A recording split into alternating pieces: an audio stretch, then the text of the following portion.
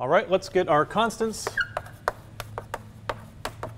as always, from initial conditions.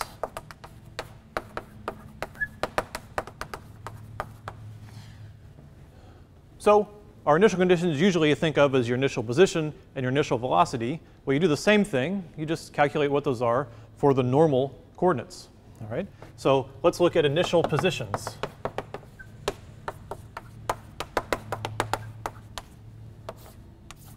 So we have the Q sum. I'll put Q sum dash 0. All right, that's the Q sum coordinate and its initial value. Well, if we think about it, we had, this is our initial position, and Q sum is XA plus XB minus D. Well, XA is 0, so that's 0. XB is D plus A naught, and then minus D, so D plus A naught minus D is A naught, okay? So there's nothing sitting at the exact position A naught, but this isn't the initial position of an actual mass, it's the initial position of the normal coordinate. So it's what I said, it's 0 plus D plus A naught minus D, it's equal to A naught, right? And we could do the Q difference naught, and that's going to be one minus the other, 0 minus D minus A naught plus D, right? So it's minus D plus D's cancel, it's negative A naught, right? So it's 0, sorry, minus D minus A naught plus D by definition, so it's minus A naught. That's the initial value of the difference normal coordinate. And we could do initial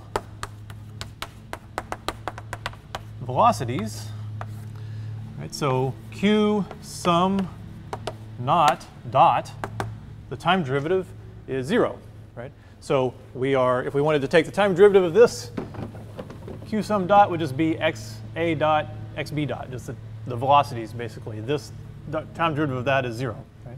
So since these velocities are 0, this initial velocity is 0, these velocities are 0, this initial velocity is 0, everything's 0. The initial values. Q diff dot naught equals 0. Okay? So here's our 4 conditions we want to use to solve for the amplitudes and the phases of the normal modes, not the actual motion of the individual masses, but of the normal modes. So let's start, since these are equal to 0, it's always a good idea to start with those. So the time derivative of Q sum would be, let's see, it would be A sum times the square root of G over L. Cosine becomes negative sine of all that at time equals 0. So let's see, it would be minus A sum square root of G over L times the sine. But at time equals 0, this term is 0, so you're just left with a phase equals 0.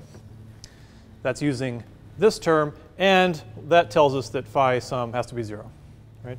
We don't want to make the amplitude 0 because that would be trivial. That means it's not moving. So this tells us that phi sum is 0.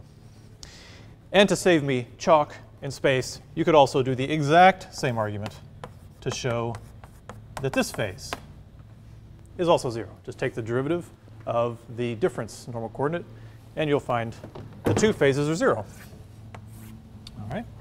And then you bring that information over here, and you say, OK, now let's do this initial condition. Q sum at time 0 equals A naught. So Q sum at time 0 is A sum cosine of phi sum, because time is 0. So let's see. So that's A sum cosine. Time is 0, so it's just phi sum equals A naught. But of course, we just showed that phi, that phase is 0, so cosine of 0 is 1. So A sum just equals A naught.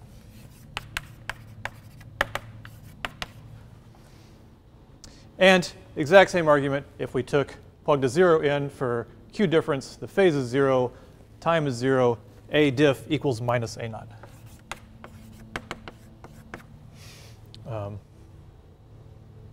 Yeah, A diff equals minus A naught. So there is the solution to your free parameters for your simple harmonic motion. And now we've solved them with our initial conditions. So we now know exactly how the normal modes move. But we want to know how the actual masses move in real space. So we'll do that next.